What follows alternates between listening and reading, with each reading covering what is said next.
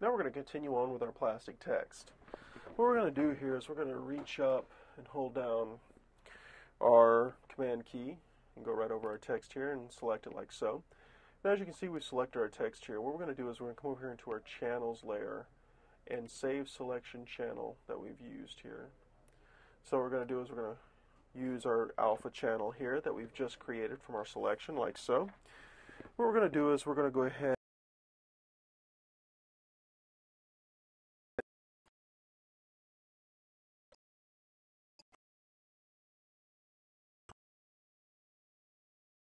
quite a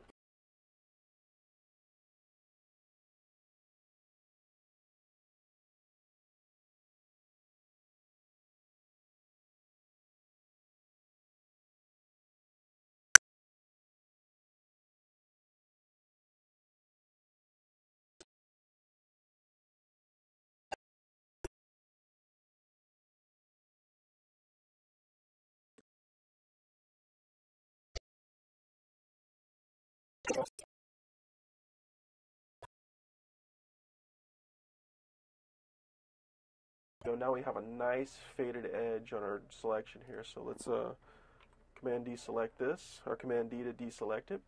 And there we have it. What we're going to do here is we're going to come back here and touch our plastic text like we have here.